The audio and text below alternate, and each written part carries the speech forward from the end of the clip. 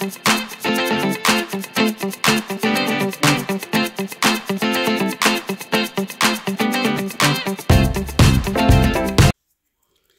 hi everybody, this is DearMamaSal, and I promised Jody I would show her how I make my no-knead sourdough. So the first thing I do, of course, for those of you who don't know how to make sourdough, it's really simple. You just take some flour and you add in a little bit of water, and then you mix it up.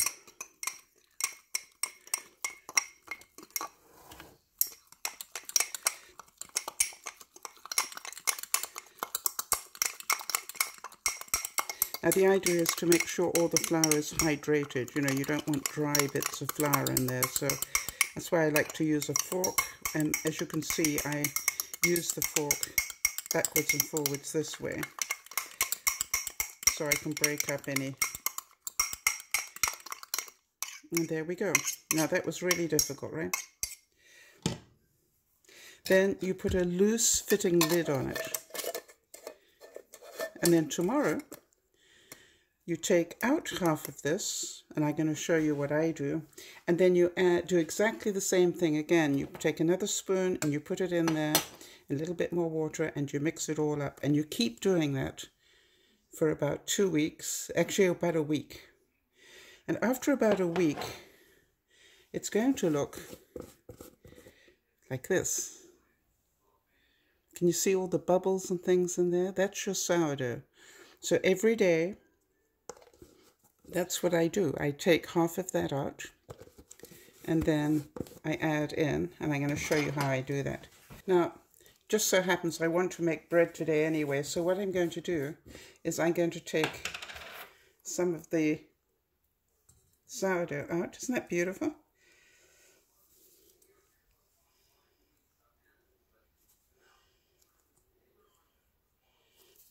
Really great. That's exactly what I need.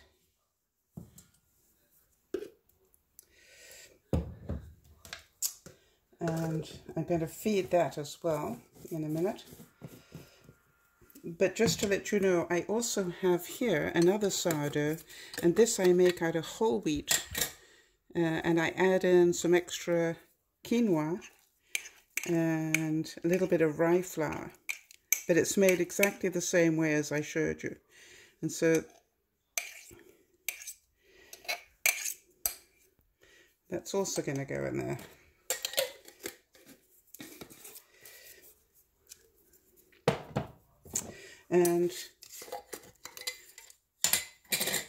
And when I take a little bit out every day, I put it into here, and when it's about this full, I use it to make the next loaf of bread. So all that's coming out.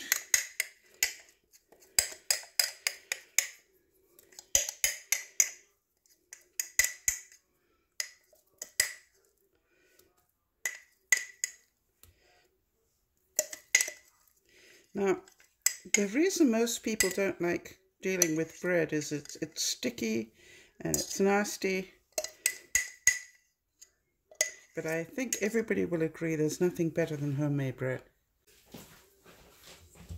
Now you can see that that is a pretty yucky looking mess.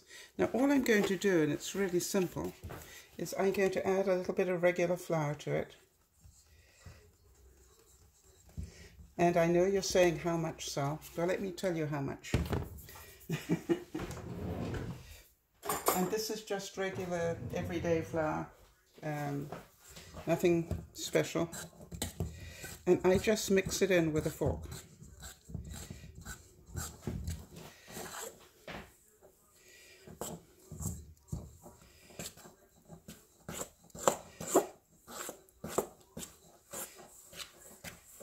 The nice thing about mixing it with a fork is you can keep cutting into it. If you like, you become a human dough making machine. It's looking pretty good. I'm just going to add a little bit extra.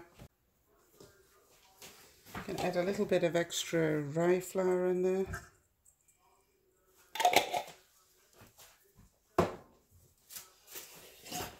little bit of extra whole wheat.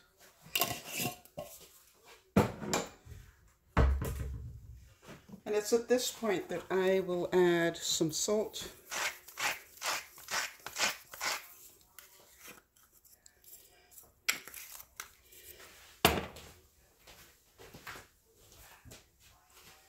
I use stevia rather than sugar, so sprinkle some of that in. And you know, if you want to, you can add some honey, maybe some rolled oats, anything you like. And then I just continue to mix it up.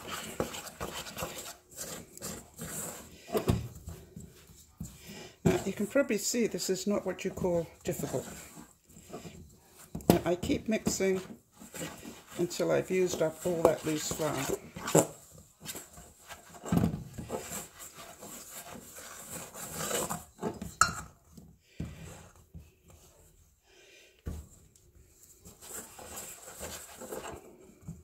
There we go.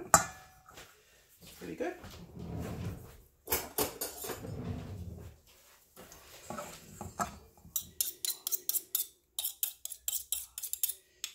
And this is just the first stage.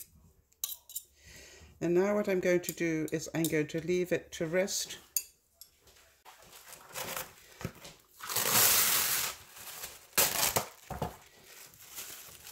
I'm just covering it with some press and seal because we want it to not dry out. So there, this will keep it moist. And I'm going to leave this for a couple of hours. Well, here we are, and it's 2 hours later, and I thought I'd show you what it looks like. It's grown, which is exactly what we want it to do. Now this time I'm taking 2 forks, and what I'm going to do is to just give you one word to remember what bread needs to do is to stretch.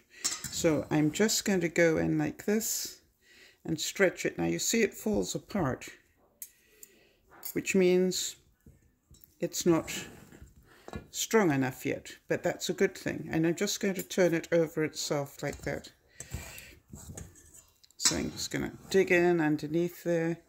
This saves you having to do a whole lot of kneading. You don't need to knead. Okay, and you see that I'm just turning it over itself. Now I normally do this about 8 times, I would think. See, that fell apart. It's not strong yet.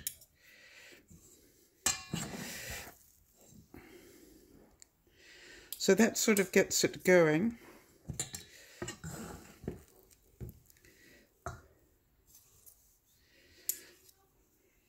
Please notice, no messy hands, no messy anything. And that's all that I do. And then I cover it and leave it for another hour. Perfectly clean hands, no strength required. For those of you with arthritis, this works really well. Or maybe other reasons why you can't have a lot of strength in your hands. So we're just going to let it do exactly the same thing again. Well, here we are another hour later, and as you can see, it's done its thing again.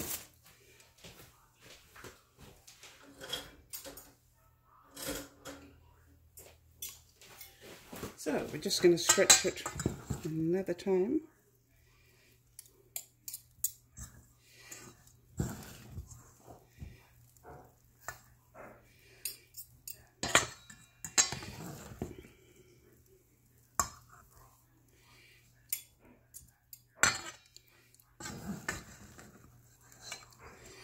As you can probably see, it is holding the stretch a lot better now, which is what we want.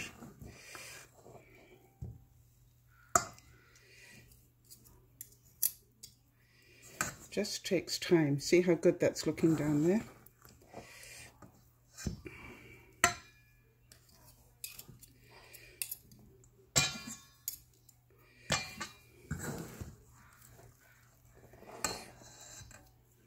Great. So now I'm just going to leave it for another hour, and then I'm going to show you the next step. But that's looking really good. I'm very happy with it. Well, here we are again, and this is after only about just over half an hour, I think. So you can see it's doing really nicely. So I'm going to sprinkle some whole wheat flour on my board, because what we're going to do is we're going to seriously stretch it now. As you can see, it's still looking pretty sticky, but if you look at it, it's not that sticking very much at all to my spatula. Okay, which is good, just what we want. So what I'm going to do is sprinkle a little flour on top, and this is where it gets to be fun, because I'm going to treat it like pastry for a while. Remember, what we're looking for is to stretch the dough. Oh, by the way,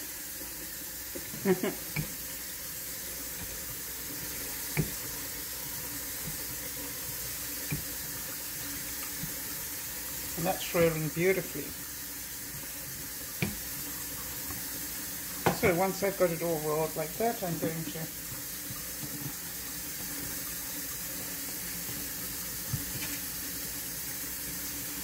just roll it one more time.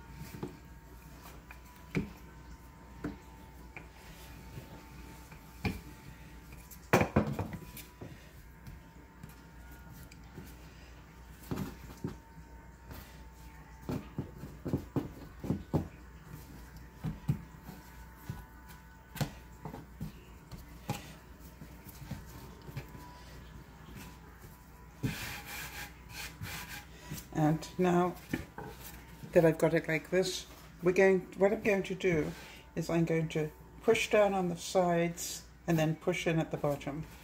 We're creating stretch on the top there, down on the sides and underneath. A little bit more flour there.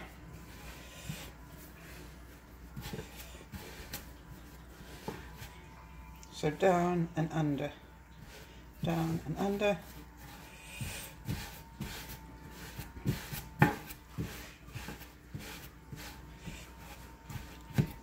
And that is looking pretty.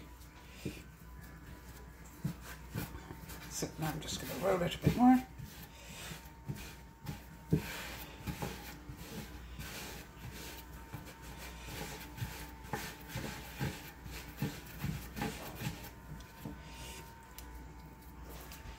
And just with wet hands, I'm just going to seal this a little bit.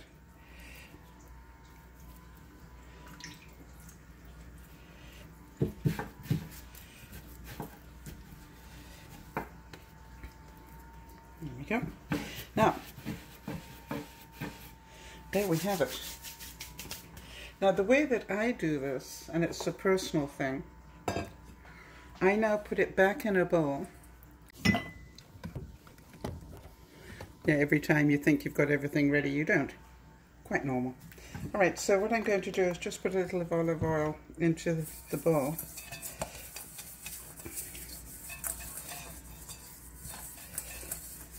Like that.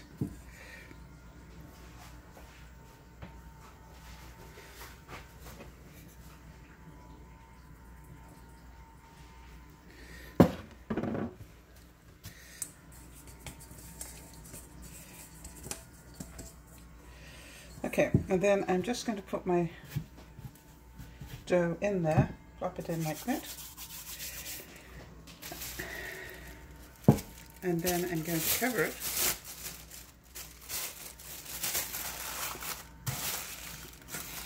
And what I do is I leave it in the fridge overnight, so this will be tomorrow's bread. Okay.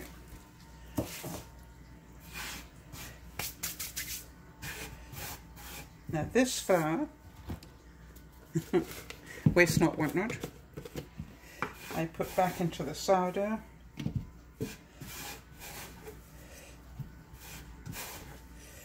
Like that. And then I will mix that up in a moment. Well, hi everybody, this is DearMamaSal back again, and this is the bread that we put in the fridge overnight. Isn't that beautiful? No kneading. Remember that. And what I'm going to do is I'm just going to spritz this bread pan. I've got the oven on at 450. So I'm just oil in the pan. I'm going to put some whole wheat flour in here. And just coat the sides. And remember, I'm not going to waste this flour. I'm just going to use it as the flour for my whole grain sourdough starter for the day.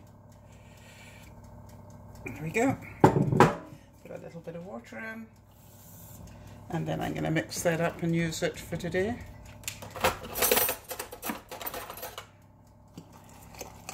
Oops.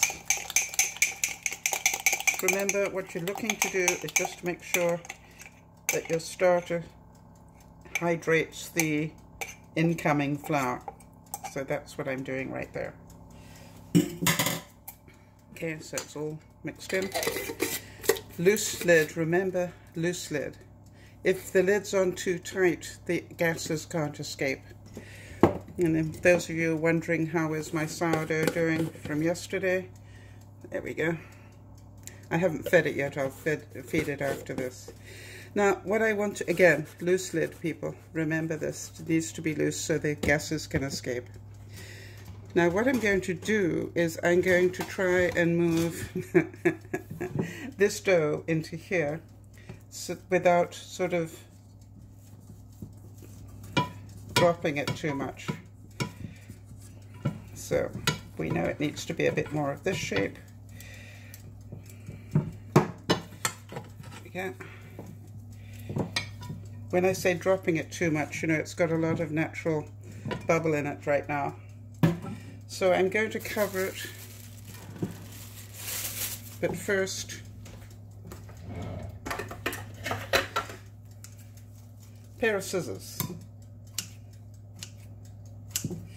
Now, you need to make these either a slice or some sort of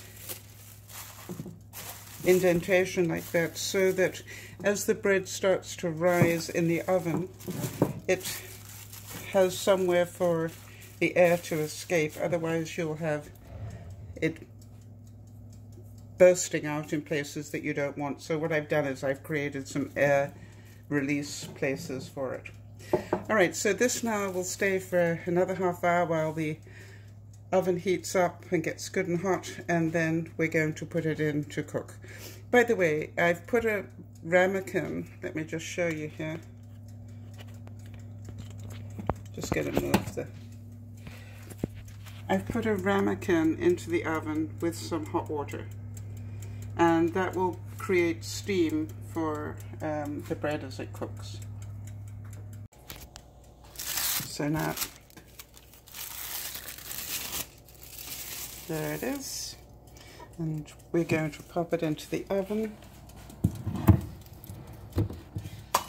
Now the steam helps give it a crisp crust. That's difficult to see. So it's at 450, and I'm going to cook it for 35 minutes, and we'll be back later.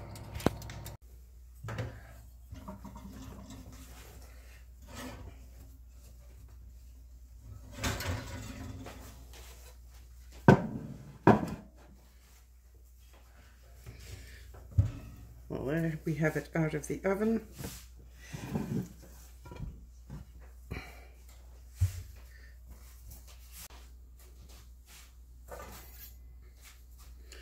And there we have it.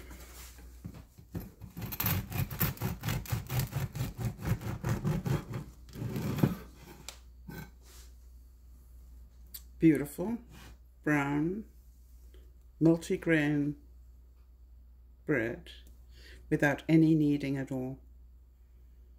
Isn't that amazing?